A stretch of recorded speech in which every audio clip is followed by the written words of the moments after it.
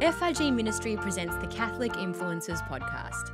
Join me, Alyssa and Justine, and my co-hosts, Father Rob Galea and Justine Combo, as we break open the upcoming Sunday Mass readings and discuss relevant topics and life issues from a Catholic perspective. For a shorter, more reflective explanation of the Gospels, be sure to check out our sister podcast, Catholic Influencers, Father Rob Galea Homilies. Well, hello.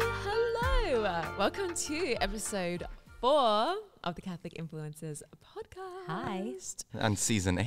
Season We're vintage here. We're like Right. I just want to give a shout out to the 4th member of this podcast, which is my grumbling, hungry stomach.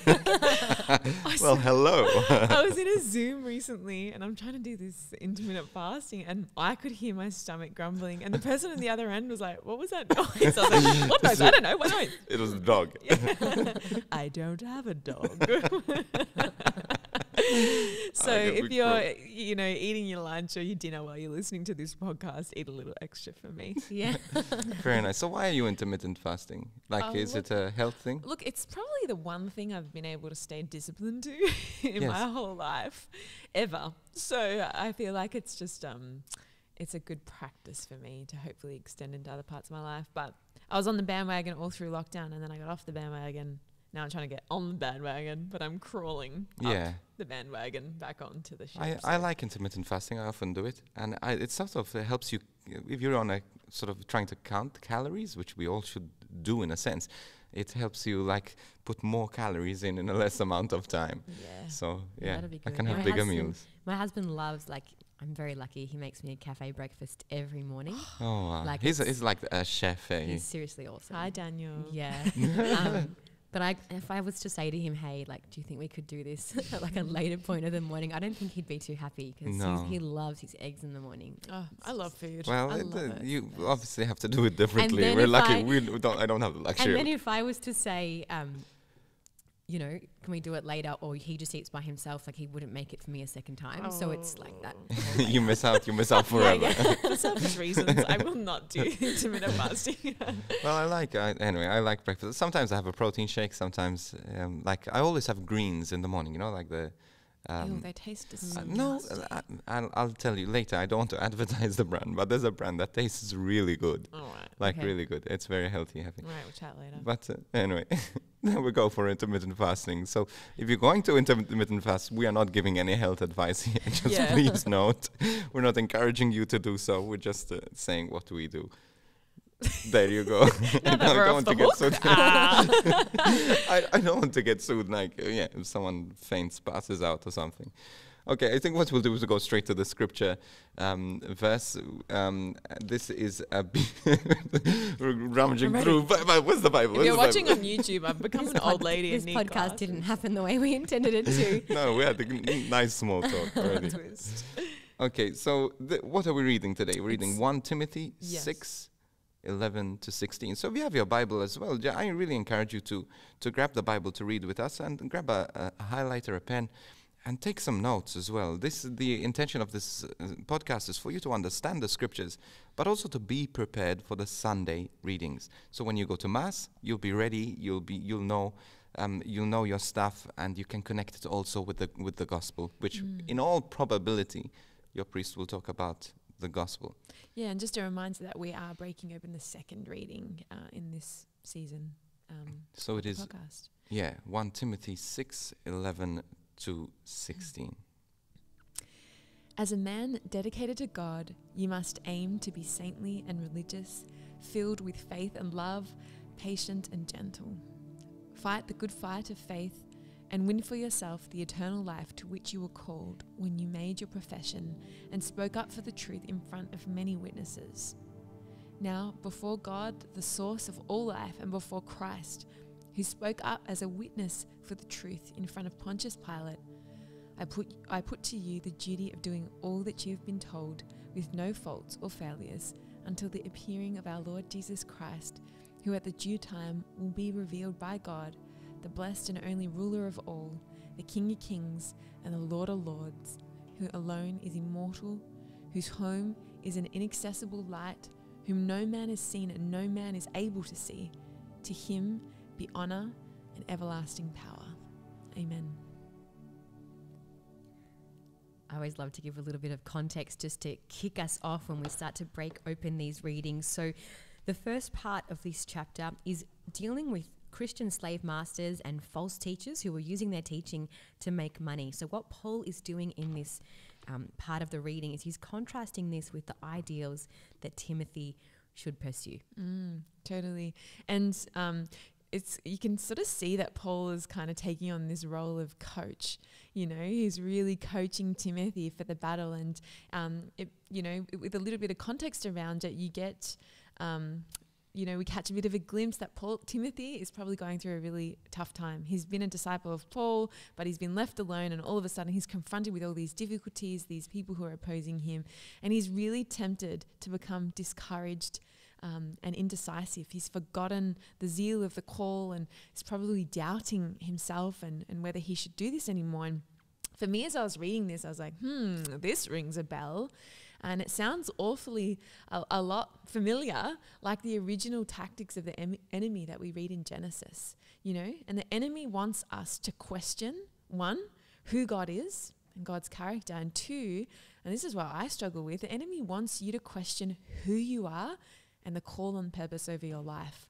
And so in this instance, you think, man, the devil's gone for Timothy's jugular here, and he's really questioning himself and his call. And the fruit of questioning in that way, questioning who you are and questioning God, is disheartenment, is discouragement. And you might be able to relate to this. Like, oh yeah, I have felt that when it's come to the sense of call and purpose in this world. So Paul is coming in with this letter, and he's combating that with the truth, and you combat lies with truth.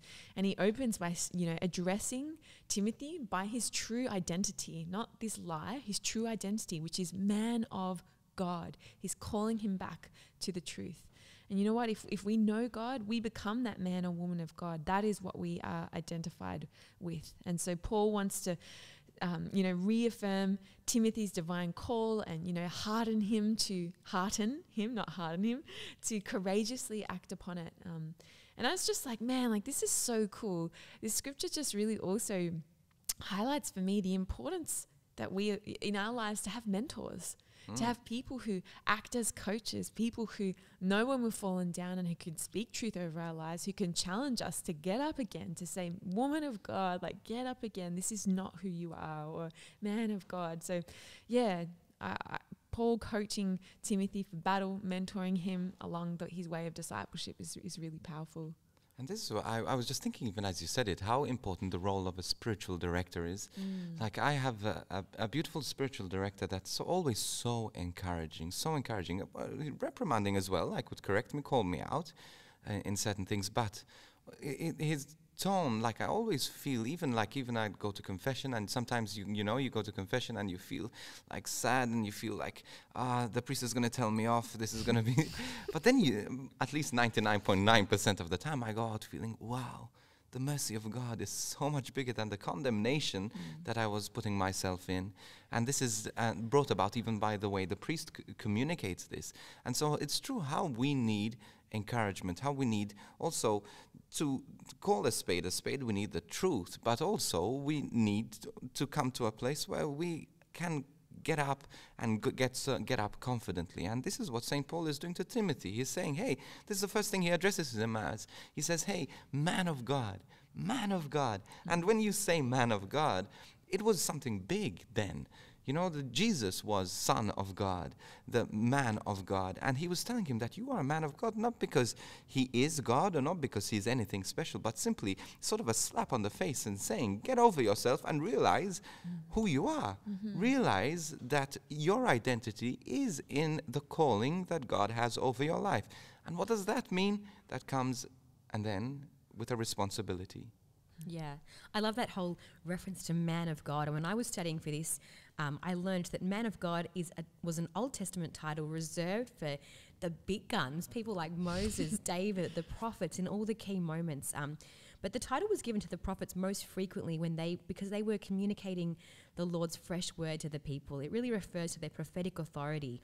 It's a channel for God's will for his people and for the people's needs people's needs to God as well. And so again, yes, Paul, let's reiterate this, Paul is reaffirming that divine call that Timothy has. But a really cool image, I think, to think of this, I love this whole coaching and mentorship. You probably wouldn't suspect this about me, but when I was little, well, maybe like 7 or 8 years old, I was AFL football mad. Like, oh, wow. Yeah, so I can soccer. see it. I'd have thought see soccer it. more The than beanie, anything. the scarf. I was AFL for the Americans, because that's American Football League, but we here are Australian Football League. I loved it. I would go to the matches and I'd be like screaming at the players. I knew all the numbers off by heart. Like I had all the collector cards. I loved it. And I would go to the games with my family and like you would see at the quarter time and half time, like the players would stop the game and quarter time they'd go to the coach just on the field, and then halftime they'd go into the rooms and like the coach would be plotting and like really pumping them up, motivating them. I think that's a really great image for this reading. I imagine Paul doing that exact same thing with Timothy. Like he's at this pep talk. Like this is what you're going to do. You're going to go back out there and you're going to do this. And what are the things that Paul tells Timothy to do? He tells Timothy to pursue the following qualities. He talks about righteousness, devotion, faith, hope, and love. No. Faith, love, and patience. There we go. Alyssa has to get everything right, as it is. Look, I'm just going to own that. That's like one of the things that I do. I love it. Yeah. That's one of the things, and I suppose we'll break open the rest of them as well. Pursue those qualities, compete well for the faith, and lay hold of eternal life. They're the 3 things that he says, go for it. Yes, and because these are the consequences of being a man or woman of God. Because if you are a woman of God, a man of God, then you pursue the character of God. And God is patient, and his love and his charity and his goodness and his piety and his righteous.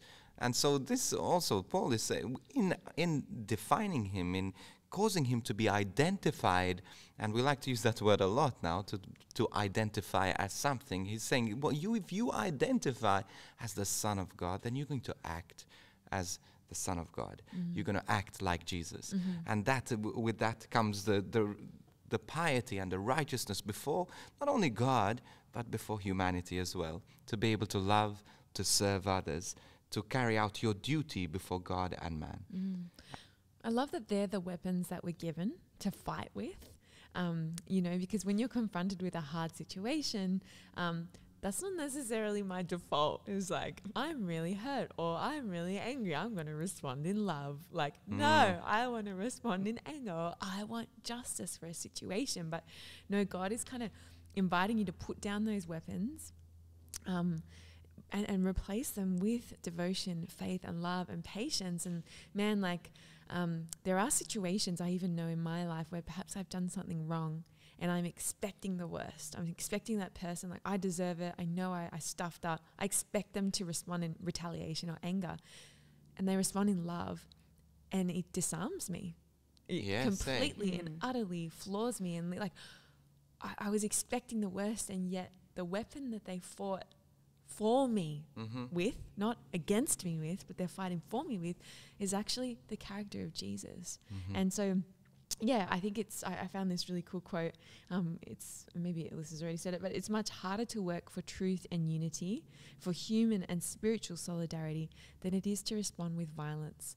Our human inclination is to want to respond with a temporary fix. I feel good because I was angry and I let it out, but actually, you're responding with these weapons of righteousness, of devotion, of faith and love and patience. They're the long view weapons.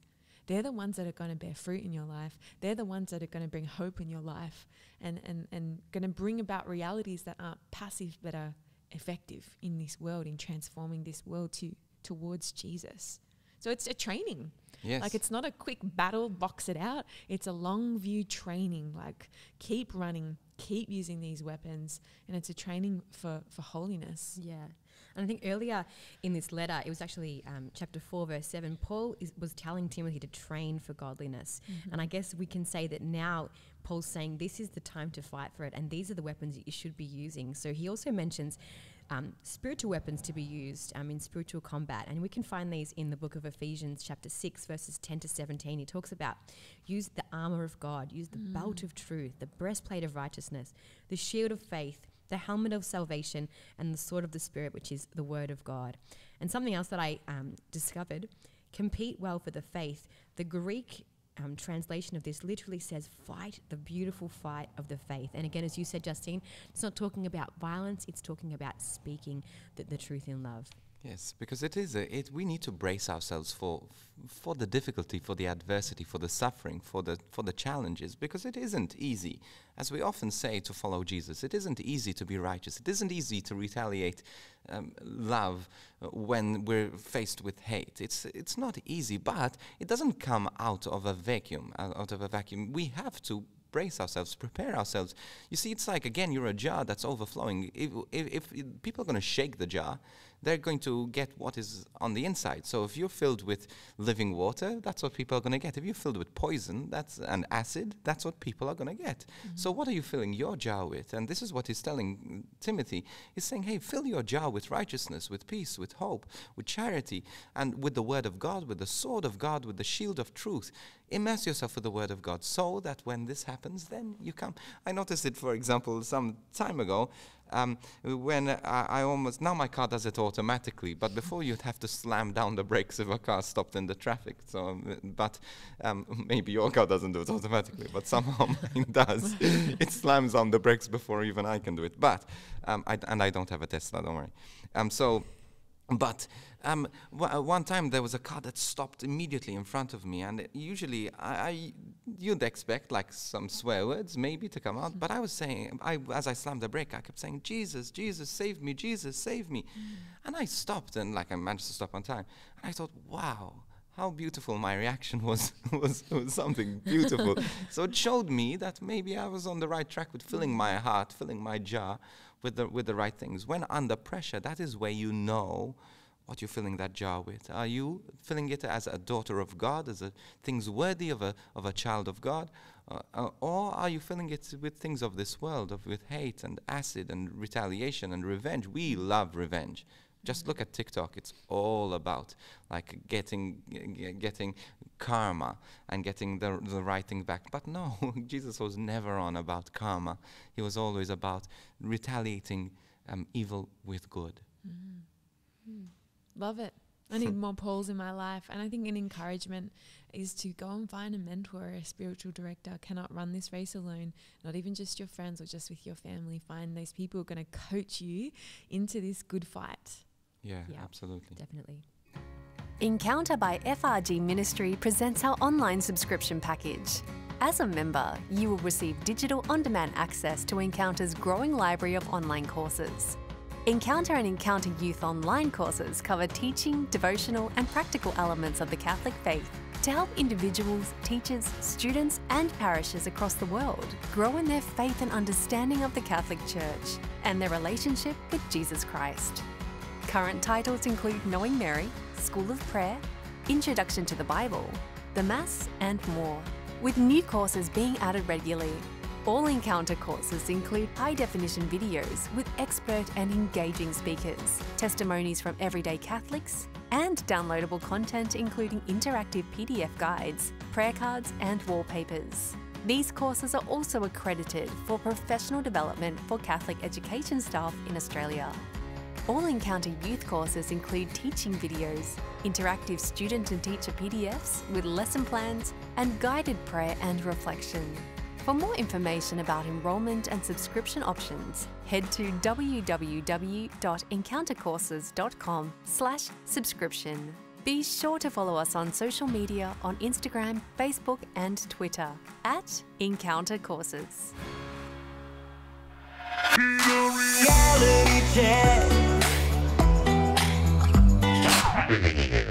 The truth hurts. Ouch. Ay caramba. We've been talking a lot in this reading about standing up for the truth and in going out. You know, sometimes I think, so many times I've said to myself, far out, I wish I could just be a hermit and just like go and live on a mountain and just pray. But no, we're called to be on the battlefield. And sometimes that calls us, we need to speak out in truth. And we live in a world at the moment where the lines can get very blurry. Yeah, and speaking of truth, as I was reflecting, it's like we kind of live in a smog right now.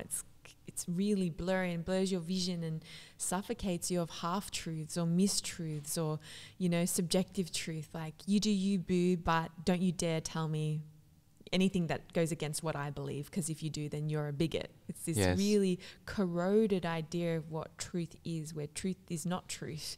It's anything, and that goes against the very definition of what it is. Yeah, and what's the difference between subjective and objective? You know, there are things that are subjective. We, as human beings, are subjective because we change, our circumstances change, we grow, our beings change. But, you see, we live in a subjective world also that grows and changes, but there are these eternal truths that remain the same. The way we apply them to our lives sometimes changes, but sometimes it doesn't. And the thing is, we're so used to the world changing and bowing its head for us that we expect God to do the same for us. But it doesn't do that. You see, the world can bow to us. Yes, the world, things around us can bow, especially in a world of comfort where we want things to be as we like them. But God will not do that for us. God is not going to bow his head, bow his truth because it makes us uncomfortable, because it's offensive to us. And we need to understand this. We need to understand, and it's sometimes really, really hard as a representation of the truth of God to tell the world this, to explain this to the world. And makes us look bad in a sense, but at the end of the day we have to do it. And this is, mind you, this is not a new reality. This has always been the truth, okay? There's always been people who repelled the truth of Christ. Yeah, I found a really cool quote when I was researching for this. It's by Flannery O'Connor. It says, "The truth does not change according to our ability to stomach it." And I thought that was pretty powerful. But I guess because of the culture we live in, we can be afraid to speak the truth. And a couple of reasons why we could be afraid, and I'm sure we've all experienced this at some point in our lives. Cancel culture, obviously, in the world of social media, the minute you say something that offends one person, you're cancelled. It's crazy.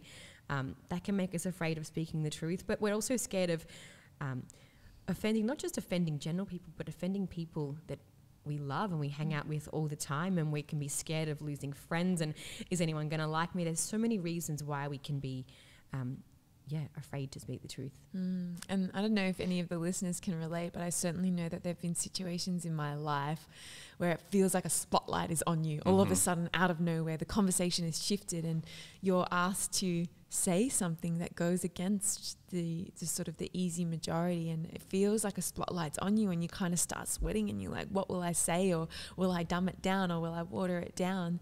And it can be really hard, and I'm not saying I'm not saying I'm perfect at this, but I was just reminded of the scripture in John 8:23 that the truth will set you free. And oftentimes we blur the truth in a situation because it frees us for that moment. It's a temporary escape. It's not freedom. It's a temporary escape from a situation that would be otherwise confronting or could ensue some kind of backlash. And so we water it down so we can escape, but really it doesn't set us free. It in fact binds us when we walk away internally. And so it's just this challenge but reminder that it's only the truth that will set you free. It's only speaking or living in the truth that's going to set you truly free. And also, the truth setting us free also starts with listening to the truth. How many of us, like I speak for myself as well here, is like when I notice myself sort of faded away from God, like I've sinned or I've done something, or maybe I didn't do something I know I should have done, and I find it difficult to pray. I find it difficult to listen to the Lord. And what do? I say, look, I sort of deplete my prayer, I deplete my listening time with the Lord, and then I wait until when I go to confession, and then I have the time to go to confession, then I'll come back to prayer. But you see those moments in your life where you are running away from the truth, you're running away from the freedom, because God, even in our sin, we especially wants to also work with us, speak to us, and give us truth in those moments, and give us freedom as well. If we're in our sin running away from God, running away from the presence of God, then we're running away from the freedom that God wants us. And the freedom comes with knowing God's justice, that God wants us to metanoia, to turn away from our sin. But the great news is that He's going to give us the grace to do it, the strength to do it, the way to do it. And when we find that way, when we find and we cooperate with God, we partner with God, then we're going to find freedom. Yeah, and I mean, I was drawn to Matthew chapter 5, verses 11 to 12 in the Beatitudes. Jesus said this. He said, "Blessed are you when people insult you, persecute you, and falsely say all kinds of evil against you because of me. Rejoice and be glad, because great is your reward in heaven. For in the same way they persecuted the prophets who were before you." Jesus knew that it was going to be difficult and that we were going to feel uncomfortable and that people might laugh at us and call us a liar. But at the end of the day, Jesus went through it, and I don't even know what I'm trying to say. Yeah. I think that's like it's a John 15 thing, like or 16, like maybe. Remember that the world hated me first. He has been there already. Yes. And we have evidence of that, obviously, in the cross, but in everyday ways, like not just in the cross. Like it was the way Jesus lived every day that got him to the cross, you know, and every day, as confronting as it might be, but we shouldn't cower away in fear, because there's a lot of truth and goodness that come, and meaning that comes from living this life of true freedom and sometimes sacrifice, because that's what Jesus calls us to. But Jesus asks us daily in our internal lives, but also in our external lives, not just in our external lives, because we can definitely hide a lot in the cave of my soul, to take our place at His side. You know, to stand next to Him in the place of unconditional truth and absolute integrity. Yes, and the ultimate truth as well comes through holding on to the cross. You know, like Jesus, the truth will set you free. You just think about the cross, you know, the truth, the cross, which is the most place you'd want to let go of. But He held on to the cross, and because He held on to the truth of the cross, then He was set free through the resurrection and set us free. And when He tells us to pick up our cross, like you were saying, every day, this is it. Pick up your cross. No one wants to pick up a cross. Who would want to pick up a cross? But sometimes the truth hurts. It does hurt. It hurts to stay close to the cross. It hurts to stay close to the truth when we don't understand it, when we sometimes don't believe it, when it's going to offend even the people we love. But again, it's about truth, and truth doesn't change, and the truth is going to, staying away from the truth is going to destroy us if we don't. Yeah, I was just going to also add that this is a call for everyone. We're all called to pick up our cross and stay close to the truth. It's not just a call for some people, so don't leave it up to the major voices to kind of do this. We're all called to do this. And imagine if we all played our part in this role. Imagine the knock-on effect of that. And even something that we said in the last episode, you might be like, what if you're the only gospel that someone sees? Like you might be the only voice that someone hears for them to fully encounter the truth. And don't assume someone's response. Don't make their decision of how they will react to you for them. Because I think often I work for a Christian ministry, right? And whenever anyone asks me in any varying context that I could ever be asked, sometimes I'm like, oh, what are they going to say? Don't assume that people actually generally don't mind when I tell them what I do. Some people are like, oh, that's nice, good for you, move on. But other people ask more questions. But I was also just quick reflecting as you were speaking, if I lack confidence in what I'm saying, you know, that I'm proud to work for what I work for, what message am I communicating about Christians? That I'm shaky and nervous anytime someone will ever find out what I do? No, like I can be confident in the work that I do. I am proud of the work that I wholeheartedly believe in the work that I do. So when I share it, I want to share it with joy and not in a patronizing confidence, but that is a witness to other people of, wow, there's Christians out there who love what they do and they're unafraid to share that with joy, and they didn't irritate me when they said it. That's interesting. That's beautiful. And this is, again, we're called to stand up for the truth, to listen to the truth, to proclaim the truth, and that is what is going to set us free. We'll hear from our sponsors. Delight in the arrival or gifting of a beautiful Modern Grace subscription box containing Catholic items thoughtfully put together to inspire, encourage, and help you grow deeper in your faith. Available on a subscription plan and automatically delivered to your door every 3 months. Little Box of Light gift boxes will fill you with hope and inspiration to follow Jesus in your everyday life. Each box is of similar value and will contain a minimum of 4 items, ranging from inspiring Christian reads, devotions, journals, gentle encouragement to bring you back to prayer, home, office, decor, to serve as a reminder of God's presence. Scripture-themed products to express your faith, and self-pampering. Share your faith with others by gifting them something from your box or an entire subscription. These make beautiful gifts for Catholic women, men, children, and families. Subscribe today at www.moderngrace.com/subscription. Definitely grab yourself a subscription box from Modern Grace. So many amazing products. Well, that brings us to the end of this episode 4 of season 8. Thank you so much for joining us. Be sure to follow us online, social media, Instagram, Facebook, Twitter. You can find all of those links at our website, frgministry.com/podcast. And if you want to watch the video, you can see us on youtube.com/frgministry. Yeah. Also, check out, send us questions. We want to know your questions. We want to answer your questions. This is not us just talking to you, but we want to hear from you as well. podcast@frgministry.com. Thank you so much. We will see you again next week for episode 5. Have a great week. See you, beautiful people. God bless. Bye.